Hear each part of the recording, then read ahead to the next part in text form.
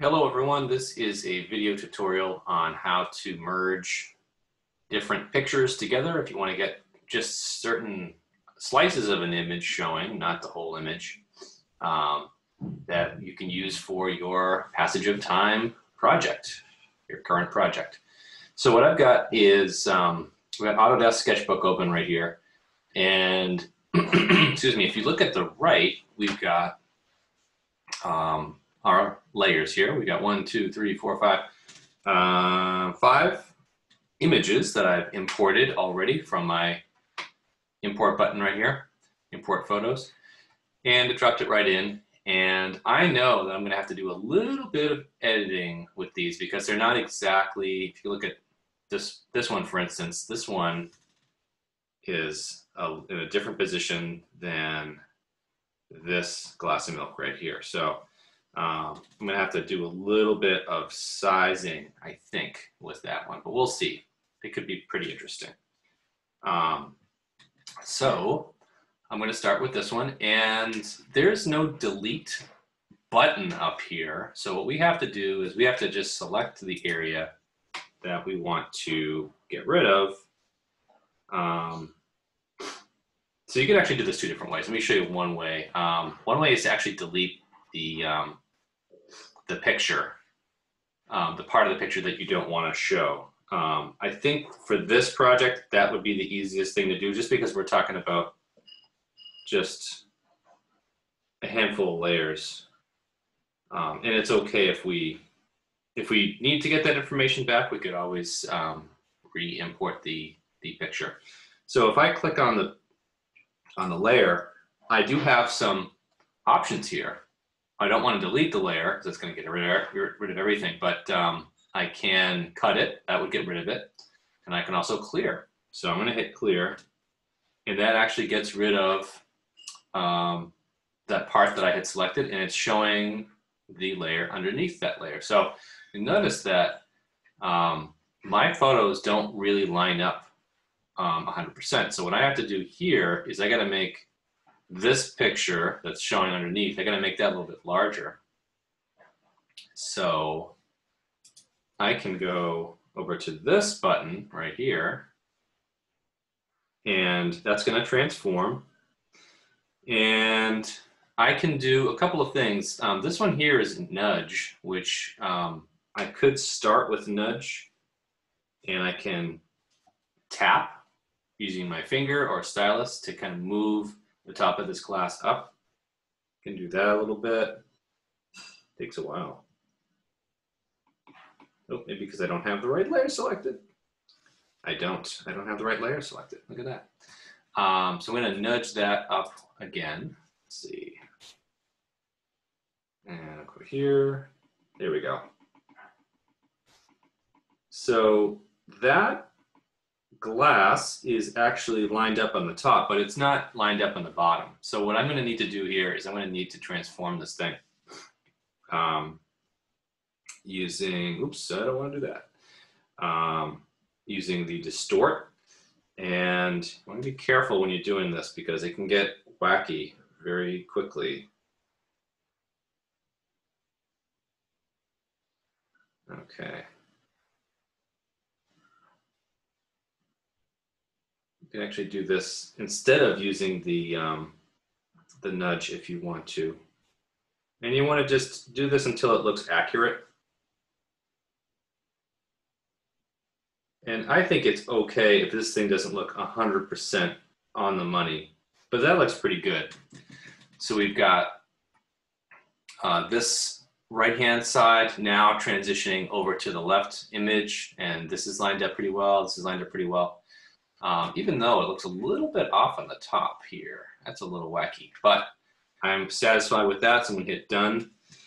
And now I'm going to go back to this selection tool, and I'm going to do the same thing. I'm going to slice a little bit away from that second picture that I've got, maybe something like that. I'm going to click on it with my finger, and I'm going to do clear. There we go. Wow, that third picture there is way off. So I'm going to have to go back and distort that too. So I'm going to click on the third picture. I'm going to go to my distort, and I'm going to make that line up with the bottom of this glass. And I don't want to just make it tall. I also want to make it wider as well. Okay, gotta remember to do that if you are distorting your image. Okay, that goes up there. I think it needs to be a little bit wider. That's pretty good. A little bit more.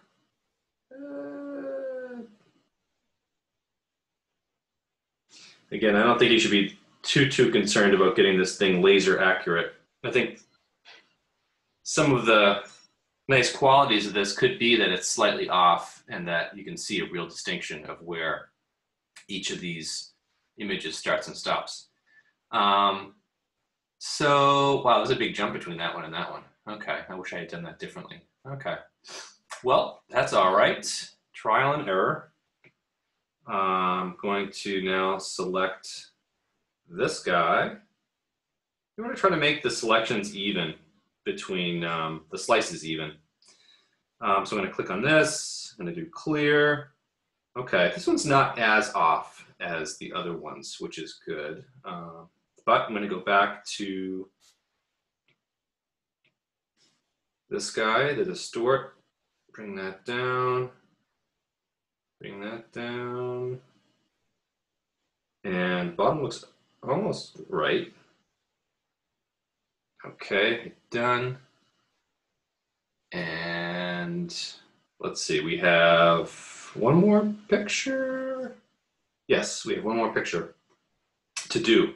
So I'm going to, oops, I don't want to do that. I want to select and I'll grab that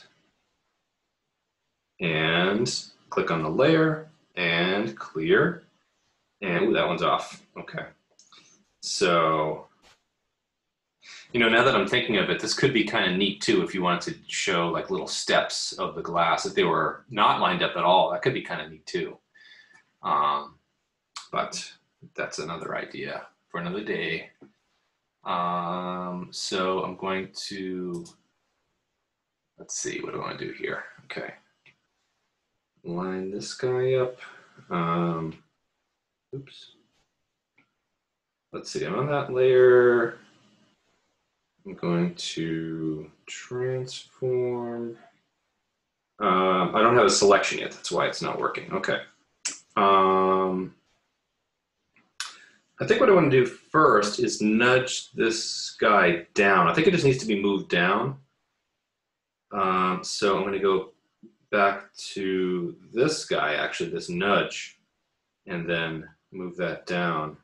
And it's okay that the top of my image is not really lining up all that well. The very top, like right up here, you can see there's like a white gap, and there's like this little weird section here that's not lined up. I'm probably going to crop this afterwards, so that doesn't matter as much to me.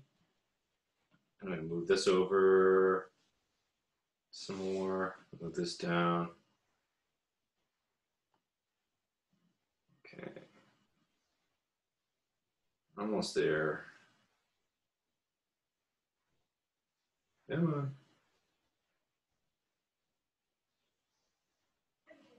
Okay, that's pretty good. I'm gonna move it to the left a little bit, just so I have the same. It's kind of interesting to seeing what the different colors are that are showing up here. Pretty interesting. I like the roundedness of this. This is looking a little flat on top, which is too bad, but it's kind of interesting. So there is my image. If I wanted to clean this up, I could do a couple of things. I think the simplest thing to do would be to create a new layer, bring that to the top, and then make a selection here. And then, oops, I want to do that again. Make a selection here. And I want to crop out the stuff I don't think is all that necessary. I think this board back here is a little distracting. Obviously, when you keep the bananas, I think that's kind of neat what's happening with the bananas back there. I might not need all of this negative space over here. But I have this new layer I've created. I've got a selection. I'm just going to fill that in with white. So I go up to the paint bucket here, click on that, and then I fill it, and I've got white in the puck here, and that's going to fill in with white. So that is better, I think, better composition. And I think this image probably does need to get cropped in a little bit on the right-hand side. Right now, this glass is kind of in the middle, and I want it to be more towards one of the vertical thirds lines, the rule of thirds. So I'm going to do this. I'm going to come in like that, and I'm going to create another new layer, fill that with white. That's better. It feels better. It feels more balanced, visually balanced, that is. So I'm going to deselect that. Deselect, okay. And that is pretty much it. So I can now go here. I can go to share, and I can do save image. What does that do? That didn't do anything. Let's go to share, save image. It may have already saved it to my gallery. Let's see if it saved it to my gallery. Let's see, go to gallery. Oh, save current sketch, okay. So that's another way to do it too. So there's some of the other things. Do I love using Sketchbook? Of course I do. Oh, geez, yes, okay, great. We're not gonna write a review. Here's some of the other things I've been working on, but here is what we just created right here. So that just saved it. So if I want to share it, I'm going to go here, and you can put it into Drive if you want to. You can, add to shared album, save to files. You could do that, that sort of thing. So we can do more. You could email to yourself. You could put it into Drive, that sort of thing. All right, so that is one way to do it. Another way is to simply just take your pictures into Sketchbook, and then just make actually make a new file here, new sketch. So if you make a new sketch, if you're starting from scratch and you wanted to make this really wide, here's where you do that. You just make, I would say for this, if we want to make, if you want to show all of your pictures horizontally, what you could do here is you could just double or triple the number here. So instead of 3,000, it would be 6,000 or 9,000, depending on how many pictures you have. The height is probably fine. You can always reduce the amount, I believe. And you can go to presets too. We'll see what that is. So these are just sort of factory determined sizes right here, but you can always change the size, the screen size. So if it's 6,000 and I hit create, it's going to be, and I'm zooming out here. So that's more of a, landscape versus a square or a portrait. So you can bring in more photos now. So if I want to go up here, I'm going to bring in two glasses of milk here. I'm going to bring in that one. Okay, so I could bring that one in and then move it over here. I could make this, I could make that much smaller. I could go, whoa.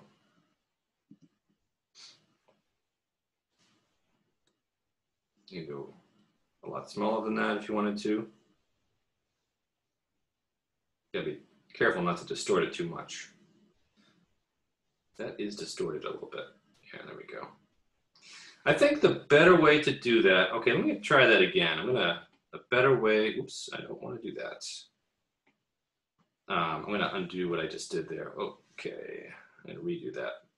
A better way to transform is actually, I'm going to go here.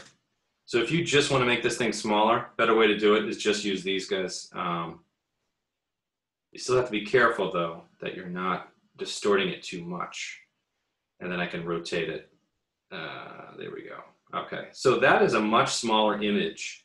I obviously don't need the height that I have here, but that way you can get, you could get probably 4 images across here, and then we can crop down the height that we don't need. This is not perfectly square, but it works for this project. If you really wanted to get it square, you could add a white box on top of this and down the bottom, top and the bottom there, and you can kind of square it off. So those are a few techniques if you wanted to show slices of an image, and also if you wanted to bring in multiple images that have white space around them. So hope that was helpful for you. I'm just going to show you one last thing here. I'm going to duplicate this and then, oops, move this guy.